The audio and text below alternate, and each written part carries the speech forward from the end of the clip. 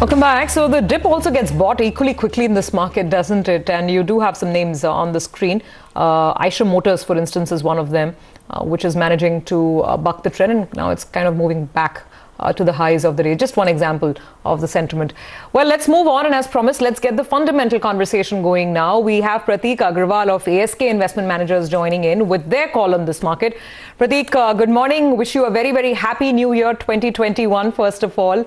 So tell us, it's a market move that seems to be now, catching everybody with complete awe. The market is refusing to show any signs of stopping down or slowing down. How would you approach things now?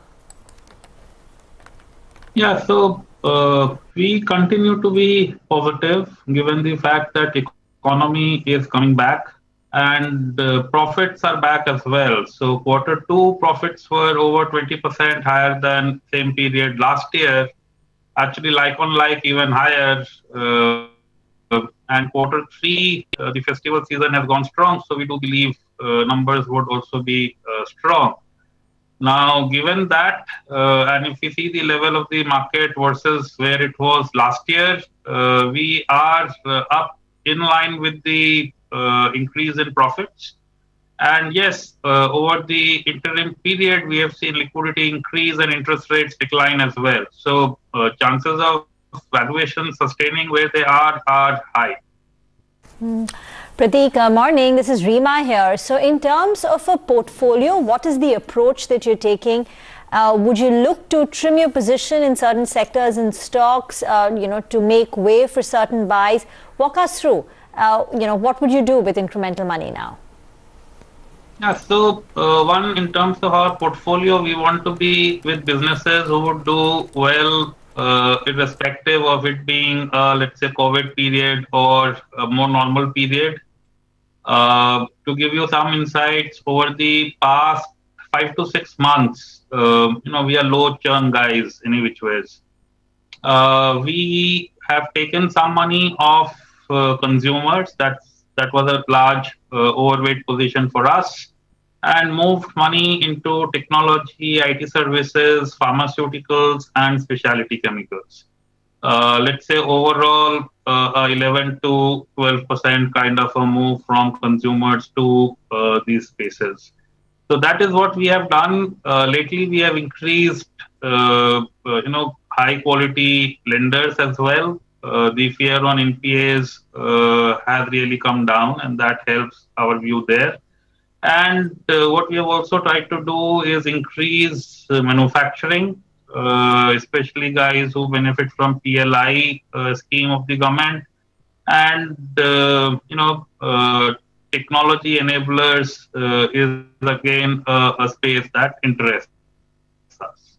So Prateek, if I could just ask a follow-up on that. Now, PLI is going to be rolled out across 10 different sectors.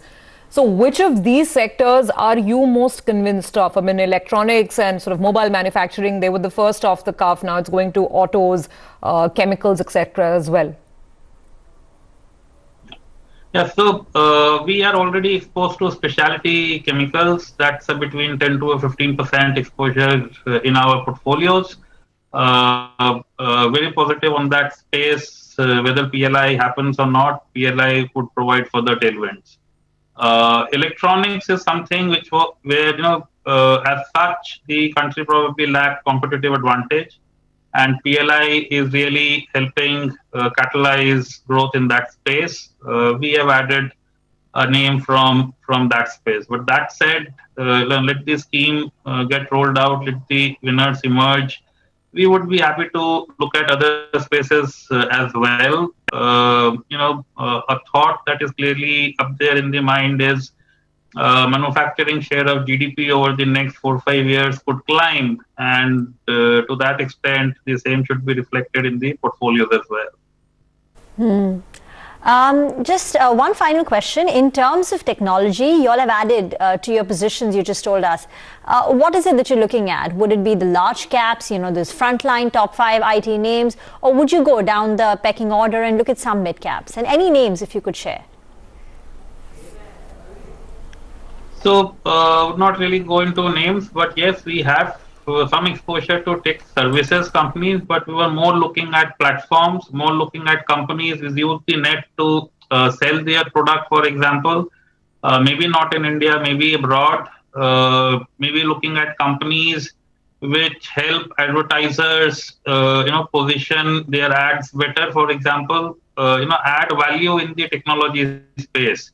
Now, yes, the IT services companies are large cap. A telecom stroke technology platform would be large cap, but other names in this space, in the technology space, would be mid caps. So we are looking actually across the spectrum.